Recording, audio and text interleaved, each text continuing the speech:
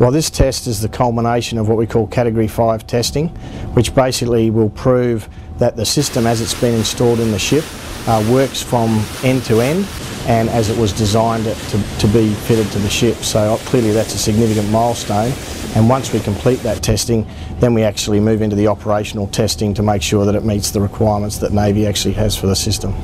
Well, the refit essentially took the bulk of last year. We commenced running early in January, or about mid-January of 2011.